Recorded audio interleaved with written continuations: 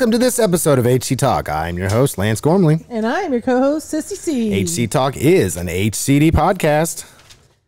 This is the part of the program where we talk about state and national issues from a small town, Main Street, American perspective. Oh, well, what do you have for us this week, Sissy? All right, so the state of Kansas, they have passed in the legislature a bill to eliminate the concealed carry fees. And I believe that's going to the governor for her signature.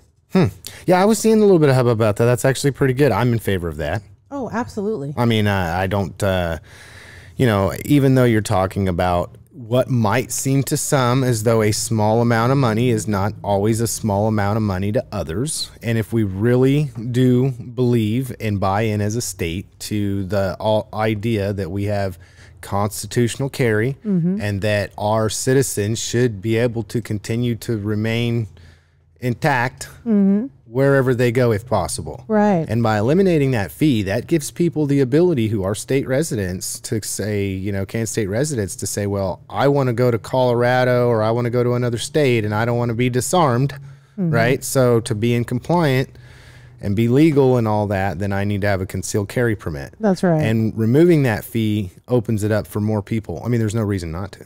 Right, actually, right. And I agree with you. Absolutely, is what I meant to say. It's actually, all same.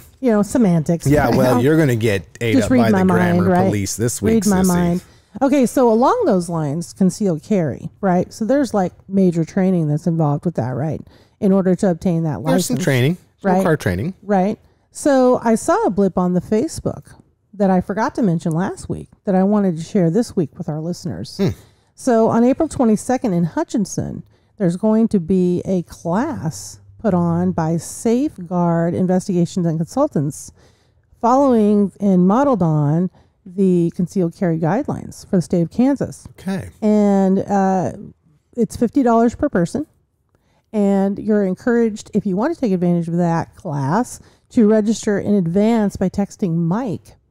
And his phone number is 620-875-1650. And truth be told, I am an active firearm carrier. Okay, I'm a proponent for Second Amendment rights. I'm a fan of constitutional carry, and I tell you, you can never go wrong with having a little bit more knowledge, a little bit more training, putting you, So if you get a chance, maybe reach out to Mike and see if maybe that's something you want to do. Absolutely.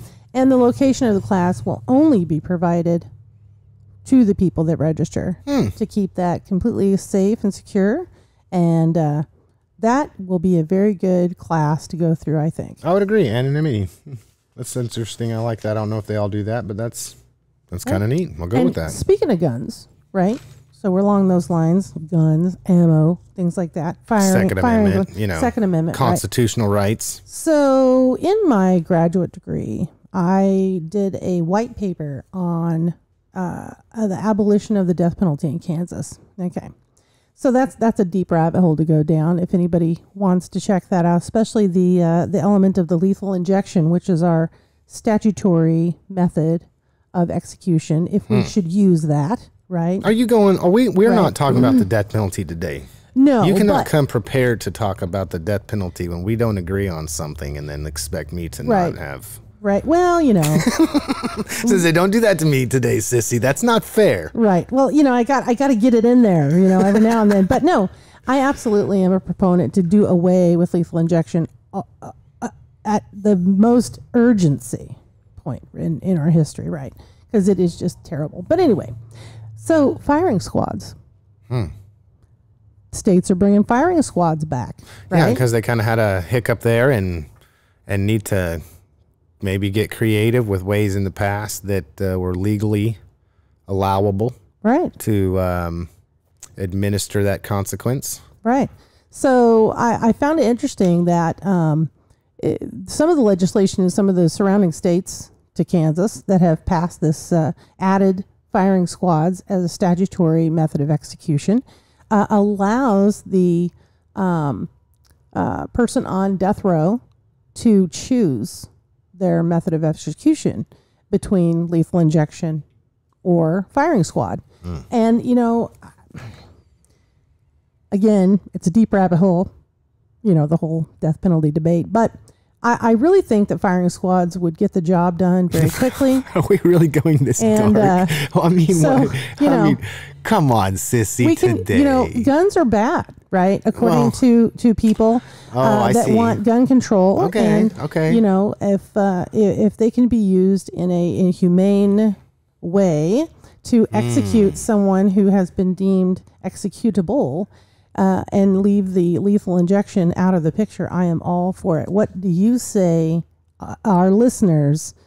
Let us know what you're thinking about it. You know, I was not expecting you to take that take, actually. You kind of threw me for a loop there. At first, I was thinking you were going one way, and then you just went another, and now I'm like pleased and almost agree with you, but yet not at all. I don't know. Why did you do this to me today? Now you're going to give me something to think about all week, and I have to like unmess this mess in my messy head. Right. I mean, come on. Right. Do we just do away with it altogether, or do we do it a different way? I just want to go back to, I know this. I know that right now we're speaking of gun control, okay? And we've talked about schools, and I think it's fitting to maybe talk about something that's been in the news a lot lately. Yep, I know and where that you're going. is two things, actually. Gender policies is one, and then also gun control is another. And I'm just going to say it, I mean, in the onset, I'm so sick and tired of hearing that if we ban a gun or we limit a magazine capacity or, you know, these plethora of things that we know don't work, right, that then somehow or another they're going to miraculously work. It's unbelievable still to me, okay, that in so many of our school systems we still have security problems. Massive security problems. In many cases, they're like shining beacons on a hill for somebody that wants to do something bad. Right. And we know with this most recent shooter that they drove around looking for the one without security. Yeah, you got to be messed up, man. Okay, Right. so let's ban the gun. Right. Yeah, let's ban the gun. I mean, it's unbelievable to think that we're still having the same conversation, that we're still, I mean, let's just have better security at our schools. And that goes back to funding. You know, my MPA here, that goes back to funding. Absolutely. Right? So why is it that it's not a priority Right. for our legislatures across the United States to ensure that our children are safe when they go to school? Sure, the governor has security. Right. Sure, people with abilities can have, but we're not going to protect our children. Right. You know, who needs an armed security officer at a school? I mean, are we serious at this point in time? Right. Yeah. And then I'm going to say it. I have, and I don't know how to say it the right way, but I'm going to say it. And if I could get canceled, I'm probably going to get canceled. I'm sure of it. But I have never seen a display that makes the shooter out to be The victim. the victim. Oh man. And if I'm not the only one that's catching that, Yeah. you got me messed up because you know, it was almost like am I hearing this? Like You I'm heard asking it. myself, am I Yeah. listening, hearing this? And then I go, okay, well, let's go and pick some other sources to look at, right? Because I'm not going to be just listening to a biased source. So we go to these other sources to look for it and realize that, oh, it just gets worse. It does.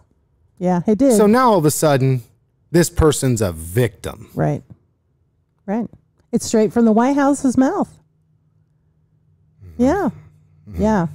Yeah. Meanwhile, 6 people, innocent people, who are just going about their day, you know, added to the list of innocent victims, you know, because somebody decided to take revenge. And, you know, she has a manifesto. Oh, excuse me. I said she. I really don't know, to be honest with you, if it's she, he. I really don't know. And forgive me. But it's not a she or he. That, It's a they. Well, And it's because of you your know, type for- of thinking that caused that person to go in you there know, I and don't do all know, that. but- You know that, right? you know, my thing is yeah. So for our White House to have that kind of messaging, that is tragic in Well, I mean, itself. it's even worse. I mean, with somebody that's suffering like that they would actually have the ability to get a hold of a gun. I mean, we should like make more requirements, right, for people to be able to own, possess, or have a firearm. I mean, we should do everything we can to make sure that we make it as difficult as humanly possible to protect yourself while we watch our federal government not protect us. But if that school had the ability to have someone carrying, a teacher or the administrator or even a security officer, chances are that might not have happened. See, so I think that's the issue. Well, I think it doesn't matter who decides to pick up a gun and go shoot up a school and kill innocent people. I think that every place should have at least someone posted or allow their teacher to carry or their administrators to carry.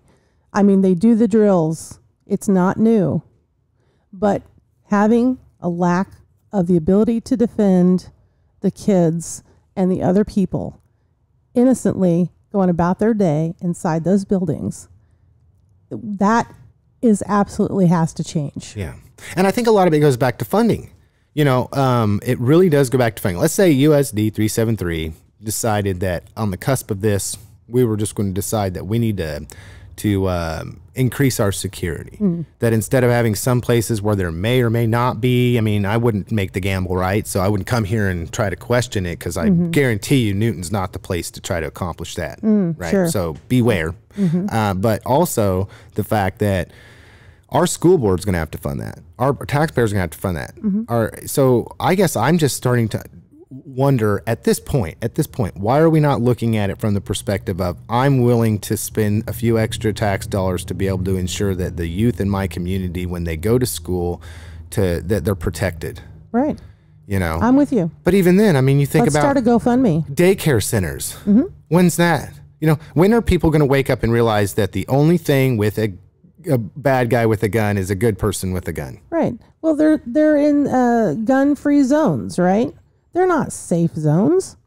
They're targets. And, you know, for the people that are against putting armed guards or arming teachers, these are the same people that say, well, you know, it's going to give the kids a bad idea.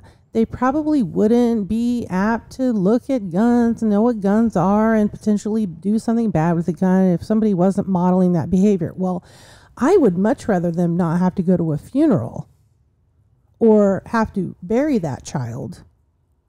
You know, it's okay for our kids to see that, because that is a positive message. We want them to respect law enforcement officers, do we not? Well, let's use the sexual education argument. Okay. Right? We teach our kids health class, which when I was a kid was known as sexual health class or whatever, right? Sex ed. Sex ed, okay? So the common argument for people that did not want that taught in the school system was that they didn't want for their kid to be exposed to that. And there was an out, right? Like, you don't have to have your kid involved in that. They can be out if you don't want your kid to be involved. They feel strongly about that. But otherwise, we're going to have this education, because we realize that even though, let's say, oh, I could make the two scenarios. Okay, yeah, let's go there. Even though there's this gun available that we can all play with, it does have drastic consequences. Right. So you need to do this and this and this to make sure that gun doesn't create a problem that's, you know, causing you health problems or having you with an unwanted, unexpected pregnancy at underage or whatever. So it's the same thing. We can teach gun safety, I mean, from a male perspective in school, but yet we can't teach gun safety. Right? Because of course, these kids don't see any of this stuff anywhere. They're not playing video games where they butcher people with machine guns, right? None of this is taking place. No, not in this day and age. Yeah, no, so what happened to the fact not. of teaching this, having this education available, and if you are somebody that is not for it, just ask you just don't have your kid participate. And they can stand there and crawl under a desk and, you know, be somebody that doesn't even have the ability to operate a tool that can be used to help protect them or others. I look at it entirely different. I've never had any problems with them. Right. Well, it's all about the consciousness of it. What is it? Well, you treat it with respect because it's a deadly weapon, right? But it is a tool that can be used. So speaking of schools and speaking of law enforcement, speaking of children's safety. So I saw a story from KWCH from an article on March 21st regarding Scott City, Kansas. Little Scott City, Kansas. And it was about a grown man that was posing as a young girl on Snapchat that was trying to get children to send nude photos of themselves to this person. And one child, they were successful in obtaining nude photos of one child, in which he blackmailed and threatened violence against this child unless he sent him $1,000. I'm sorry, the child, I don't know if it was a male or female child, so I misspoke there. But the man demanded $1,000 via Venmo, which I believe is a PayPal app type thing, cash app or something, right?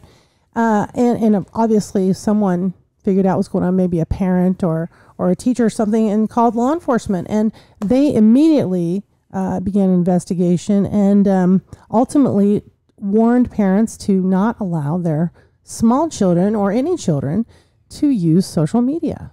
Okay, so this was somebody from the local community that was doing this? I do not know that. I don't. I know the child was a local child to the Scott City area.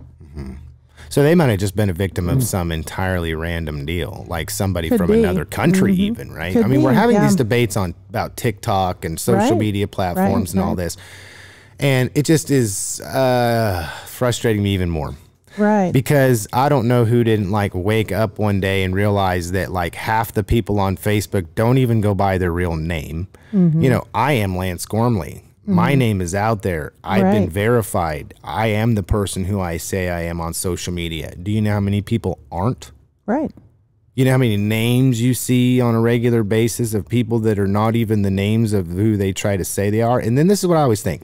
If you can't even have your real name on Facebook, theoretically, right? I mean, there's reasons in which maybe you wouldn't. But let's just say that, you know, if I wanted to endeavor into something, not even being able to be forthright with my name kind of leads into me not being very credible in what I'm saying.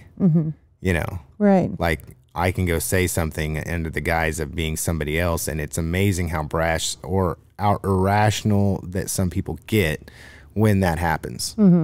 Because there's they think there's no consequence, but there is. I mean, unless you're from another country somewhere. Right. And anonymity typically in this day and age, especially on social media interactions and things like that, I think anonymity is used as a nefarious tool to be a bad actor.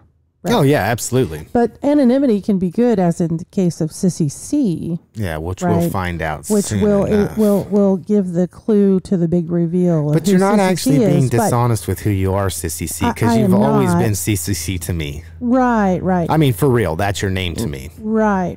Well, you know, it's my passion. No, I'm just joking. So moving on from the schools, because we're not quite to that part of the program yet. Yeah. Moving on from the schools, law enforcement, guns, things like that. I also read a very interesting alternative energy project. Oh, I think I saw the same thing. And I won't spend too much time on this, but it's interesting for our area. We've kind of got a model situation happening in northwest Sedgwick County near Colwich. There is a company out of the Chicago area called Invenergy, who is trying to get a solar panel farm set up there. And there was public meetings held on March 29th and March 30th for citizens to come and give their opinions and have some of their questions answered. And I bet the Kokomoos showed up for that one. Well, you know, we had talked about wind and things like that, and we've talked about the sun falling apart, or a piece of the sun falling off, and coronal holes, and we recently started seeing the northern lights more south than normal, which we might actually be able to see tonight into the next few days. Right. So, you know, it's apropos to discuss alternative energy projects, and like I said, it could be a model situation where Harvey County and other places can take a peek at that process and see if solar panel farms might actually be better than wind turbine farms. Well, I just want to stop you right there. We need to put out a special announcement to all the Kokomoos. Calling all Kokomoos. There is a meeting that has been held, and they are getting ready to make decisions. There is public comment. Check it out. Hours. You could do hours of wasted time on public comment. Not wasted. Show up in force. Not wasted. People care. Right. I'm sure solar panels are bad. I'm sure somehow or another they're bad. Well, anything they don't but make oil. noise, I don't think, but I don't know how it's going to work out. What's going to happen when they reflect the sun? Can you imagine the birds that are going to be blinded flying through the air because of the sun that's reflecting off of the solar panels? I don't know. My thought went to hot spots. They're going to do hot spots. My thought went to the as close as the aviation hub of ICT is. You're going to blind pilots. They're going to crash planes. I don't know. I don't want to go quite down that rabbit hole, but hey, I don't know how big this thing is supposed to be. So unless they can have planes that fire on solar panels, I don't think we should be having this conversation. I don't think we should make planes that have solar panels and that's how they fly, because Kansas, the weather changes every 5 minutes. Just wait. Can you imagine if plane is flying? Batteries. Oh, batteries. Batteries. Oh, keep it going. Everybody pay extra for your parachute, right? Absolutely not. Oh, absolutely not. Okay. Those things will work. So what? We're talking about solar panels. Gotta love solar panels. So to the Kookamoos, make sure and if there is a solar panel debate, you go and you take with you everything you got off the internet and you tell them how it is. Because the internet is the oracle of all. That's why they get elected, to listen to you. All right. Kookamoo. So very last bit of state, national type stuff, I believe. Wait. No, not the last bit of national. Oh, God, you got a second page. I have one last tidbit. Oh, it's only half a page. Isn't it? Yeah. Yeah, you already did front and back. I love it. I love it. Well, Thank me. you, I got Sissy. a background, everything. This program would not happen without Sissy. Well, okay. Prayer in schools. Oh, now, yes. We have talked about this. Thank you. We have talked about this a couple of times on previous episodes. Because we're dealing with that at a fairly local level. But this is it's not just necessarily a local. This is a state national issue. Right. Well, there is a statute in the state of Kansas on the books and has been for many, many years. Not sure how long.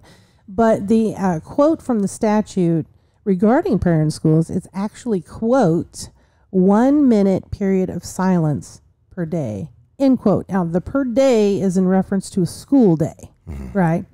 So I found that interesting because I'm always about, separation of church and state. And, that's a misnomer because it was actually Thomas Jefferson who just said it in a letter and it took off like wildfire. So there's that big debate, right? So, I'm all for the moment of silence. I think that kind of is inclusive for everyone, including people who just don't pray. Okay, so right? question. Because we are having this discussion at a local level, because the state of Kansas, or let's say to whoever listener from out of this area is listening, because your state, and it's not always consistently exactly the same, but right. on the right track here, we're on the right track, that if the state says that there's a moment of silence that's required or recommended, it's required here in the state of Kansas. I believe it's a requirement. So then why are we having a discussion about prayer in schools? Haven't they already figured that one out? Well, but they don't have the moment of silence. Huh.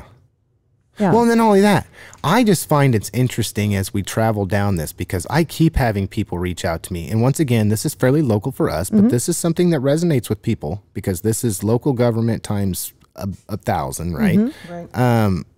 Each school board deals with this. Each school board could potentially deal with that, coupled with your state laws and what your legislature says about it. And okay, so the whole wham bam thing. Okay, why is it that I keep getting people calling me, texting me, and messaging me saying that there are people who are against this taking place at a level here locally?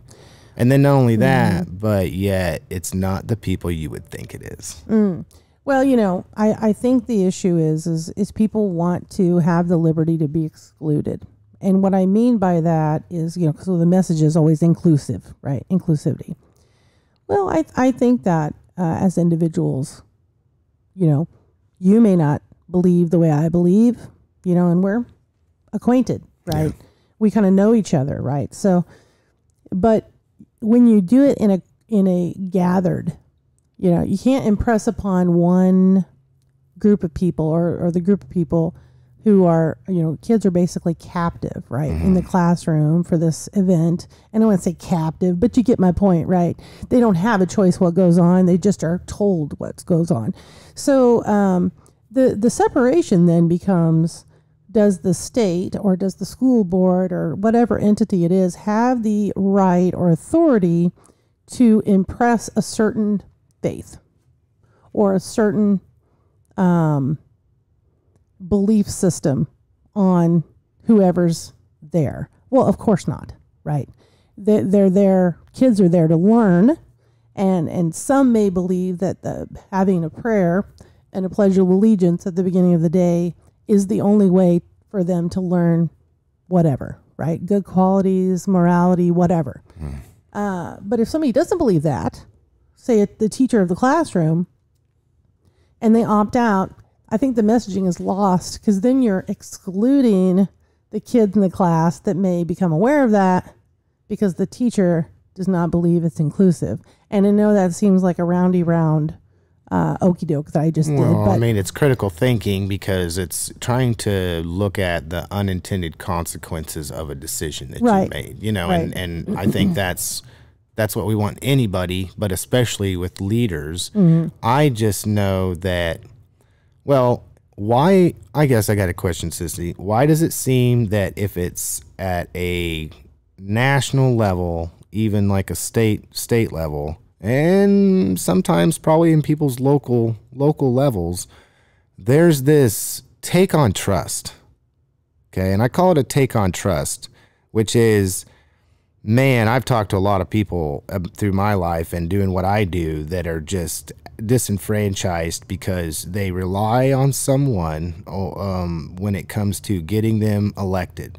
Most people are nearsighted, so they vote for people based on issue, like one or two issues. I'm going to go, and here's an issue you're mad about, and I'm going to go fix this issue for you, whatever that is. Right. And then at a national level, it's, well, all Republicans are bad if you're a Democrat. And at a Democrat level, it's all, it's just vice versa. We just beat each other over the head with the same stick over and over and over again. But the only people that get screwed are you and me.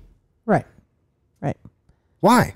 Right. Well, I don't know. What is that? I think you have to, carpe diem, right? Seize the day. And in a political campaign, we have to pay attention. We have to listen. And we have to decide, will this person speak for me the way I want them to speak for me? But people are asleep, Sissy. I mean, think about this. In Kansas, we're getting ready to come up on some elections. School board elections, city elections. Nobody goes and votes.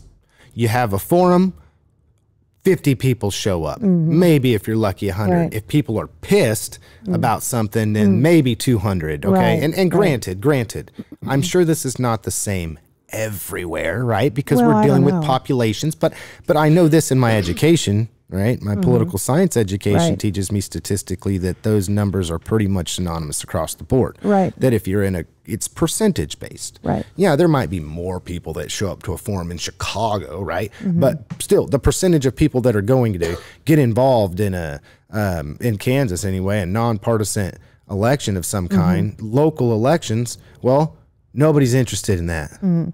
Right, because I think a lot of people have either failed to understand or have never been taught properly civic education that local government is where everything is birthed or, allowed to die, right? Yeah. So therefore a lot of people are only focused on presidential elections or congressional elections or so on and so forth. I mean, it really is important, but on this issue of prayer in schools, it is not something that's being debated other than your dinner table conversation. I just find it fascinating. There's a lot of information out there for people.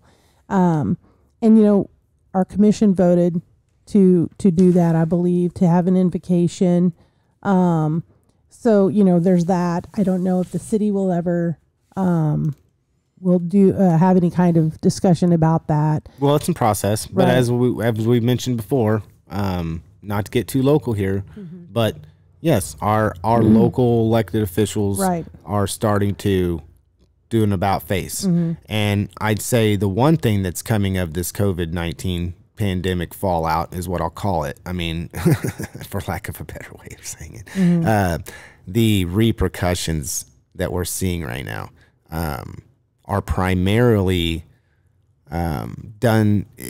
People are just, elected officials are now under the gun. People are seeing that there's a problem. They're wanting the problem solved. They're wanting the issue solved because they're very uncomfortable. And that's when people get motivated. Right. If I'm going along my daily life and I'm collecting my paycheck and my kids are healthy and my house is good and my everyday, for 65 to 70% of the American population is just fine and dandy, that when you start getting into that 70% and all of those people are getting affected across the board, now that's when things start to change at a national level. The problem is nobody goes and votes. Right. But I really do go back to the element of education, right? Understanding processes. Why did that outcome occur? Let's reverse back and let's see the step-by-step process to get us there, right? Because that may be where we have a question as well. Why was that decided? Or who voted for that, right? So just keeping your ear to the ground, checking out stuff.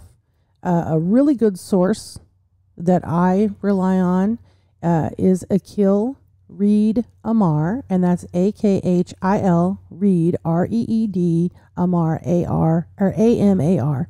He is a constitutional scholar. He has a YouTube channel, and he does an Apple podcast called America's Constitution. He's written many books, and he really has a good, solid take on constitutional rights and how those apply to everyday life of every citizen in this country, including immigrants who become naturalized.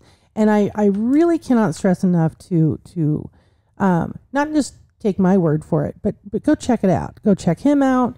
Check out some other folks. I mean, we have a whole bunch of people we could think of to name drop.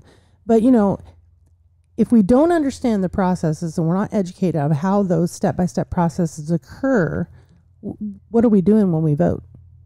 We're just going and putting our name down. Oh, yeah, that sounds good. Let's just vote for that. Well, you might be voting to not have trash service and not realize it, right? People are lazy. Right. So that brings me to the ban TikTok bill that's being debated in the I want to rest on Congress. that. I want to rest on that for a minute. But before we rest on that, and I know this is kind of, going sideways a little bit, but speaking of the, fallout or whatever, I know here in Kansas, we have virtually no unemployment, right? So anybody that's looking for a job, right, in a state that might have worse unemployment, I don't know if we're across that all the way across the board. I don't know, but I know in Kansas, I've heard a lot of people say, man, you can't find nobody wants to work. And I just want to set it clear here, as I've been endeavoring to do some of this and doing some sponsorships for some local companies about employment and them looking for some people, is that, companies are starting to have to think outside the box about how they communicate and advertise that they have jobs and whatnot. Right. And it's becoming a workers market, so now is a really good time to be able to secure, especially employment here in Kansas. If you're from out of the state, or if you're in the state, make sure that you're where you want to be, because now's a good time to even position. So here in Kansas, employment is good. Yeah. So as far as that goes, but yeah, what you were saying, why does it always seem that the federal government is doing the sleight of hand on us American people? Well, and on its face, TikTok, it's been demonized as the Chinese spying, right? Yeah, it's the enemy because they do a better job at utilizing social media platforms with AI technology than we do. Facebook. My whole I just was completely confused and actually taken aback when I read about this banning TikTok because of the Chinese, right? Our president let a Chinese spy balloon go across our United States for days. And we're worried about something that's a social media platform that's been in people's hands for 3, 4, 5, 7 years. And this started now with not allowing government officials in possession of a cellular device provided for their position to have the app downloaded. Now all of a sudden we're wanting to ban you from having it. And I want to say this.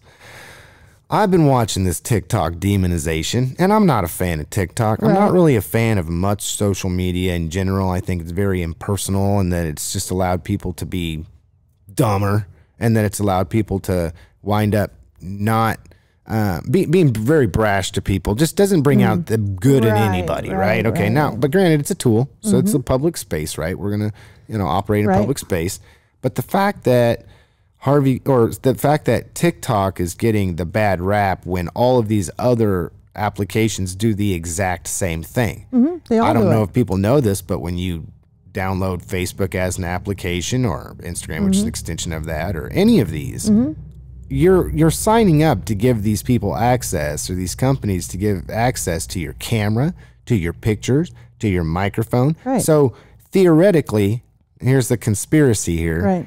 Everything you say, every time you use any application at all on your phone, anytime you use your phone, it's being recorded. Wake up, people. And then that's being data mined through an AI algorithm system that then, so TikTok's the bad one, right? We gotta ban TikTok instead of like, what, but we're not banning TikTok, are we? We're banning TikTok, but what's really going on, Sissy? Well, honestly, of course, conspiracy theorist Wonder Twins activate. Right. Okay. So to me, it's a 55-page bill. And on page 11, some folks that I follow on the Twitter were dissecting that. And on page 11, it actually starts talking about that the government will be, and I'm talking about the United States federal government. I cannot speak for any state governments in this, would have the ability to shut down anyone or any entity that it deems is a threat. So, like I said, it's good on its face that if it is a Chinese data mining tool, that they would be going for public safety, right? Are we a threat, Sissy? But should the government have the authority to do that, because, we've been watching the Twitter files and talking about the censorship mess, and trying to say that the government is beyond its scope of authority and free speech and yada yada yada. But is it a Patriot Act 2.0? Well, it's kind of looking like that, right? Horse? Isn't that how it always works with them? We've got to demonize something, or have some kind of an event of some kind, and people go, "Oh, please, government, protect me. Oh, please, Mr. Government, save me. Oh, please, Mr. Government, rescue me from my own situation." And that's your job. And when we get into that type and mode of thinking, which seems to be what's happening. In fact, we got to come back to this another day, because I'll tell you what, and people can look at this and research this, and I learned this through my education because I didn't believe it, so I went a deep dive on it. It is the truth. As we move farther into future with these types of events, similar to COVID or similar to TikTok, like you can't just not use the application, right? Delete. We have to have a government ban it for us, type of thing, because we're not capable of, Well, and what about the disenfranchisement that the people that are Americans that work for TikTok? What about them? Well, don't get put on the black. I mean, they're doing exactly to TikTok what they want to do to everybody else, and that's why I asked you, like, are we a threat? Is it when will I be deemed a threat and then eliminated? And when we live in this social media platform world, and you start eliminating people off of that, then basically you're just erasing them in society. Right. I mean, we memorialize people on Facebook after they're dead. That's an option. Oh, well. To keep yourself alive after you're gone. Oh. I guess to remind people on a yearly basis that you died. Well, speaking of the Facebook, right? So we were talking about, you mentioned that they have access, you agree to let them have access to this tracking device that you're holding in your hand or carrying in your back pocket, right? So, I was having a conversation with someone the other day, and we were talking about earwax problems, right? I don't have earwax problems, but it just kind of came up, and it was kind of like one of those weird, random conversations that we have with people.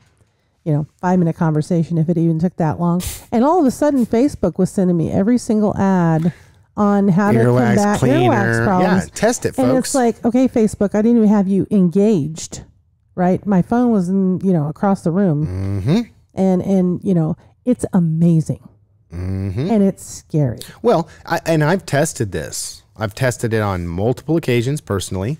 You can have your phone sitting in the room, have a conversation, and within 24 hours to 36 hours, you are getting things put in front of you that are specific to the conversation that you're having. And we wonder how people get down this rabbit hole. I mean, think about these personal conversations that you might be having with people about personal relationships that you have with somebody, maybe intimate relationships that you have with somebody. And next thing you know, because you might be trying to bounce some of your insecurities off a friend, the next thing that's happening is you're getting bombarded with, they're all cheaters. Right. I mean, I don't know. It's like a relationship ruiner. I mean, it's ridiculous. Or people search something. I mean, you can tell a lot about what people are into by just seeing their feed. Their Google history. Well, not even a Google history, just what comes up on their screen. What comes up in their scroll. If something consists, if somebody likes baseball and they're constantly watching on baseball, and people don't realize this is really, really deep. Like down to a 3-second, whether you look at something, where you visualize something on your Facebook or on your Instagram or on your TikTok for 3 seconds, that's considered an impression. And from that, then that goes into an AI database that then puts more of that in front of you. The more that you look at that, the more it puts in front of you. So it's almost designed to spiral you into this silo. And then we wonder why people are in silos everywhere we go. And it's because they're just victims of the I don't know, call it AI. I mean, Elon Musk, beware of AI. If people really knew what's on the horizon, they would just... So this unbelievable ban TikTok bill, we're talking about, is it a Patriot Act 2.0 or a Trojan horse or whatever. So just that in general, So we're having a conversation. We let our hair down. We say some opinionated remarks, And all of a sudden, bam, bam, bam, the FBI is at your door because you said something. I mean, hey, look what they did with COVID, right? Yeah. So, there's that. We'll table that for another discussion. But, okay, so first clue to who is Sissy C. Leading up to the big reveal, I served as a law enforcement officer for 6 years. I'm not going to say where. Should I say where? No, because that probably just, small town. Right. So we'll leave it there. Yeah.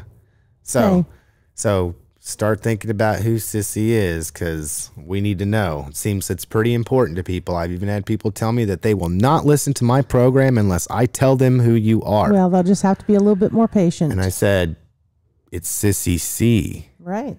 Like, I don't know what you mean. Because like we talked about, you've always been Sissy C to me. Right. So what do you mean? Right. Like, that's Sissy C. Right. So in time, good things come to those who wait. Yeah. And, it seems as though we might have to spend a little more time in the future doing this, because there's so much to cover so often that we really do have a lot of people reaching out, and we appreciate you. We appreciate you reaching out. I see this. All right. I'm on the back end of this. I see that those of you that are watching. I see those of you that are listening to the whole entire thing.